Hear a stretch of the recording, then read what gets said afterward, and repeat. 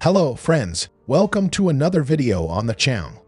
Just over a week ago, tensions arose between Venezuela and Guyana after the dispatch of the HMS Trend ship to Guyana and Venezuelan troops conducting military exercises on the border with Guyana. The United States secretly sent a Secretary of Defense to Georgetown to establish a strong military partnership for the defense of that country. On Monday, January 8th, Daniel Ericsson, Deputy Assistant Secretary of Defense for the Western Hemisphere of the United States, began a visit to Guyana, an ally in the region amid growing territorial disputes with Venezuela over the Essequibo territory, rich in oil. The high-ranking U.S. official arrived in Georgetown for meetings with representatives of the Guyanese government, the Guyana Defense Forces, and members of the Caribbean community. The U.S. Embassy in Georgetown highlighted the importance of the visit, emphasizing the bilateral defense and security partnership. The statement mentioned support for regional stability and also underscored the commitment to the short-term growth of Guyana's defense forces, as well as the long-term modernization of its defense institution.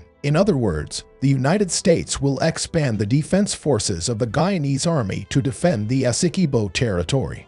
While the United States emphasizes the bilateral partnership, Venezuelan dictator Nicolas Maduro accused Guyana of acting on orders from foreigners. Maduro criticized the neighboring country, stating that Guyana acts like an old British colony, now under foreign influence. Ericsson's arrival comes a month after military exercises conducted by the United States in Guyana, previously considered a provocation by Venezuela.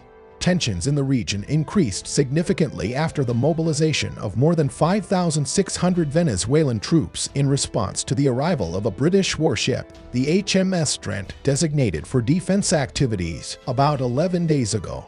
Despite commitments from both parties to avoid an escalation of hostilities, the territorial dispute has intensified since the discovery of oil reserves in 2015. The last quarter of last year saw Guyana granting oil licenses in disputed waters, further deepening tension. Venezuela bases its claim on 17th-century treaties, arguing that Essequibo is part of its territory. The country appeals to the 1966 Geneva Agreement, which established the basis for a negotiated solution, and annulled the 1899 decision. Ericsson's visit reinforces the direct involvement of the United States in the complex geopolitical dynamics of the region between Guyana and Venezuela, seeking a solution to the controversy involving strategic and natural resource interests worth billions of dollars. In other words, my friends, this American visit to Guyana is part of a military partnership that could lead the United States to arm and equip the entire Guyanese Defense Army, even indicating a new military base in that region. As we know, the Guyanese army will be expanded, even with the population being much smaller than Venezuela's. The army will have sufficient defense capabilities, and more information may arise at any time, which I will bring to you in videos here on the channel. If you don't want to miss any updates, subscribe to the channel, activate the notification bell, and leave your comments, as they are very important.